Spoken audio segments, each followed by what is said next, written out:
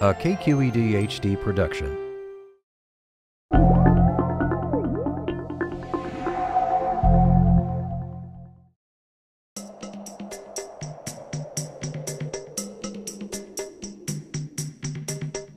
I'm Dan Costa, professor of biology at University of California at Santa Cruz. We're here in the Antarctic, McMurdo Station, to study these guys, the Weddell seal.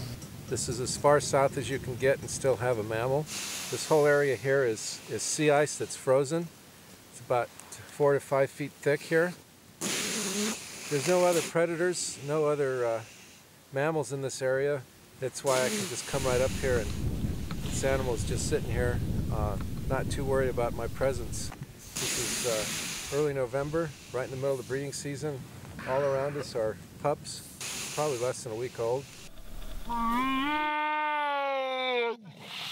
That's the mother-pup attraction call. That's how the mom talks to her pup to make sure it's her pup. And the pup will call back, and that call is unique to that pup.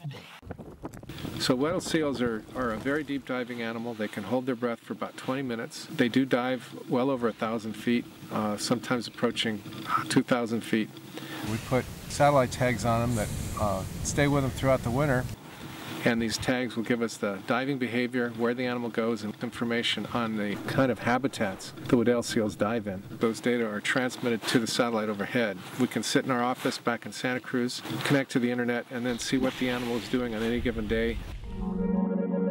It's hard to exactly say why science excites me the way it does, but I think it's figuring out things that nobody has figured out, how animals work, how animals survive in the Arctic. When you see these animals and you're freezing, you're all bundled up with all this clothing on, and you're cold, and you see this Weddell seal just sitting there, totally comfortable, how could you not want to know how this animal does it? How does it live there?